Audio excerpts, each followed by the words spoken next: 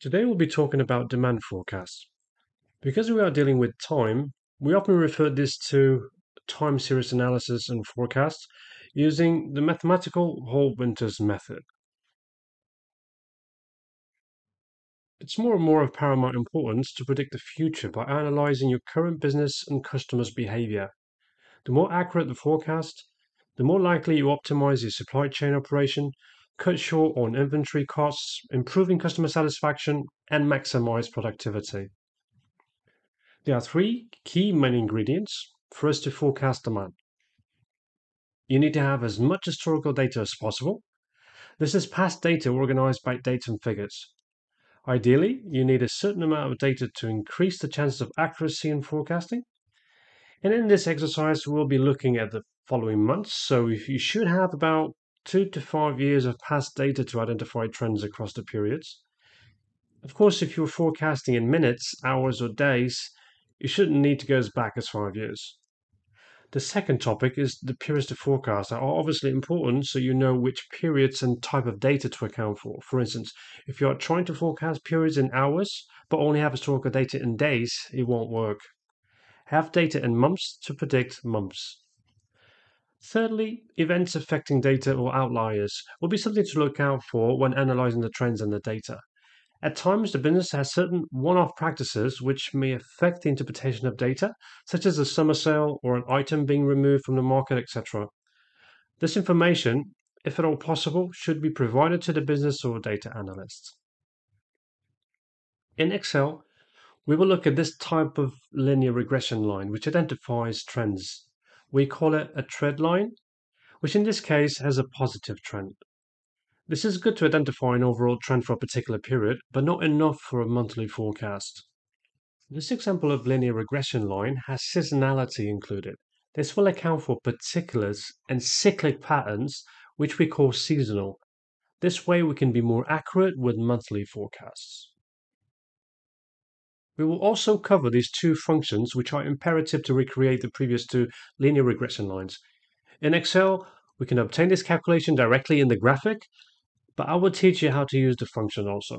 So let's start. Okay, so here's our dataset example. I will briefly explain this so you can either copy it or do it as we go along, or you can just copy it from the file shared in the channel. So in this column we have the periods. So we are numbering the periods from 1 to all the way down to the end of the historical data and all the way down to our forecasting periods. We have the year, we have the classification of the month, we have the total sales. Here, what I'm doing is I'm just calculating the average price of all items sold. So this is the historical data of the demand. So we've sold 391 in July 2020, and this was our figures in sales in euros, and I'm basically just dividing that figure from that figure. So this is the first requirement for us to do some demand planning or demand forecasting. So the historical data is here. It's in months. We want to forecast the following months. So the second key ingredient would be the forecasting period. So we want to forecast 12 months of 2023. So they are here waiting for us to input some data. And I also have now the two lines that we've discussed initially. So this is the first linear regression line with a trend. So obviously smooth it out from the beginning to the end. And that's not the one that we want. We actually want to calculate a linear regression line with the trend, but also with the seasonality. So let's start adding the graphic. It will help us looking at the data. So let's go to recommended charts. Let's do a chart line or a line chart, sorry. And there we go. Obviously, we don't have any lines yet for these two linear regression lines, but we have for the historical data. And this is how you know that, we have some cyclic behaviors here. So the three peaks on your data, I mean, they don't seem cyclic. They don't seem like they repeat itself. But when you look at the months, and this first one is the period for 0.6, and the period 6 is December.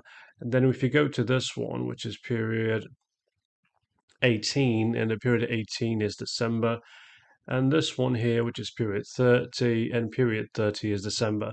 So we now know from 2.5 years of historical data that we have a repetitive behavior in the month of December. So this is what we call a season. In this particular period, this particular season, for for every period, and now we're calling a period a 12-month period. For every 12 months, this behavior repeats itself, and that's a season. That's seasonality, and that's what the a linear regression line with seasonality will be able to give us when we want to calculate the next periods.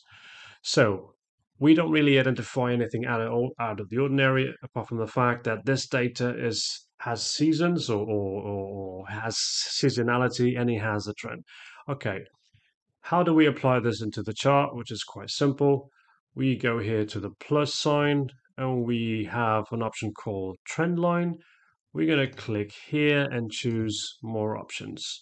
It's now asking us to which line you want to add the trend line. Of course, as you see, we've selected the 3 columns, but no data on this ones.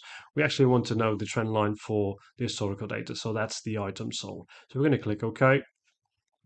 And now on this options here, we can do now 2 things. First, we already have the trend line. As you can see, it's all smoothed out. This is no good for us in terms of a monthly forecast. I mean, you really want to know what is the demand for period 31 or period 32 and so on. And this is not what we want. What we want to know is, for now, we want to know the intercept and the slope for us to replicate this line and also create a seasonality line. We want to click here on this option called Display Equation on Charts. I'm going to make this slightly bigger so you can see it properly. This is actually our slope and our intersect points looking at this historical data.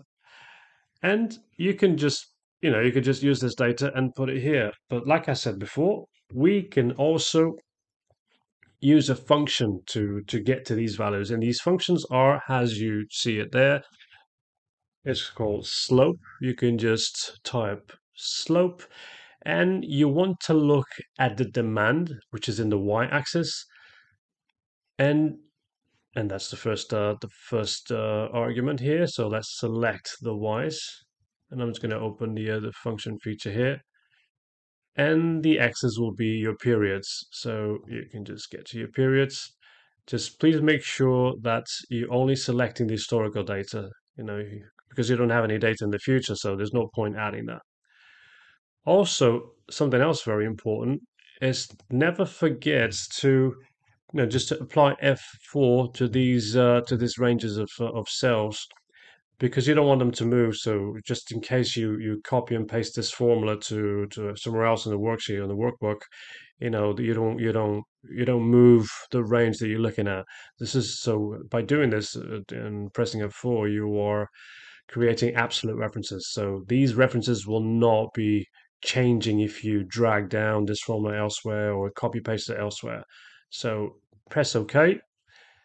And as you can see, I'm going to double click just to emphasize the absolute references. So if you drag elsewhere, these selections will maintain as they are. And as you can see, the slope 11.669 is exactly the same as our equation.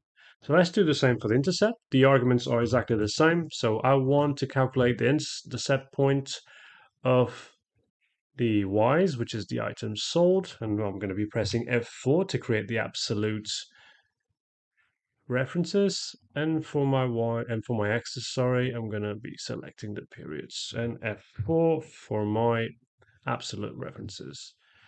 And also I get the 811.13. I can just make it exactly the same. Brilliant. Now, how do I recreate, imagine that you don't know how to do the trend line, or you don't actually have the graphic to look at. The linear regression trend line values would be the slope, or in fact, will be the intercept plus the slope, and you'll be times your period. Again, don't forget to press F4 to make this cell's absolute references. This too, I mean the others, they will shift as you drag down the formula. And why are we multiplying with a period? Because obviously you will create this effect of the increasing trend. So let's copy and paste all the way down to the periods that you want to forecast. And let's paste just the formulas. As you can see, we've managed to replicate exactly the linear trend line forecast on top of the trend line that Excel provided on the chart. So we know that these values are correct. So if you want to know these values of this very basic and simple forecast, these are the values. Now, this is still not good enough. I want to know the forecast for each month of 2023. So how do we add the trend with seasonality? Now, for seasonality, and as you can see, I have something to do here. I want to know what's the trend, or what's the weight or let's say, what's the behavior of each month across all of the historical data, and for this case will be January. So what is the behavior of January and its weight against the overall behavior of all data? So let's make this simple. Let's try and do one step at a time. So let's do the average of the demand for all of January's first. So we're going to be doing an average if. So average if, open brackets. Let's do the let's open the formula feature. So the range is where I want to be looking at the months names for me to match against the Jan. So I want to be looking at this range here, and again only for the historical data, and F4 to make this an absolute reference. The criteria is that it has to be equal to that, so to Jan. And if it's equal to Jan, I want the average of this values here. And again, F4 for the absolute references, and press OK. So I think it's correct, but if you wanted to do the math yourself, just to make sure you know he's doing it properly. So January appears twice in this data, here and here, and the average of this, if you want to do the average of this and this, it's exactly the same as that. So that is correct. So that average if is correct. Right, now that we have the average if, now we want the actual index or the weight against the overall average. So we want to be adding let's divide by the overall average. So the overall average is average of the whole demand. And let's close parentheses. And this is basically 83% of the overall average. So the weight of January across the whole series, or the whole data for this historical period of data, it's 83% or 0.83. So I forgot to actually do F4 for this for these ranges. So whoops, just 1 second. F4 and F4, and enter. Now let's copy the formulas down here. Brilliant. As you can see December does double the usual average demand for this whole line here, and that is correct. And now for us to recreate the same line, but now with seasonality, we want to be doing the equal this figure, and now we want to multiply by the index of the month. But how do we go about finding the index for the respective month? So we're going to be using an Xlookup or Xlookup or a Vlookup, whichever you are comfortable with. So this will be that times, and I'll be doing the Xlookup. So Xlookup that over here, And don't forget the absolute references, comma, and return this F4 for absolute references. There we go. That is much better. So let's copy and paste the formulas and all the way down here. And voila. We were able to basically forecast the historical data as well as provide the forecast for the following periods. And now looking at the data and numbers, we now have the demand. Now, if you wanted to, do a reference for this cell here, so you can have some sales figures as well, and then copy the function all the way down here. In terms of numbers and figures, you would have a total of sales figures in terms of forecast. You would have your demand, and you would have your graphic to show that this is exactly what you're going to be doing, which is pretty much repeating the seasonality for December, the drops for July as well. So and is also keeping the trend, the positive trend. So this is a good way and a simple way for you to apply demand forecasting in your business. So I really hope you enjoyed this video, and I'll speak to you next time. Thank you.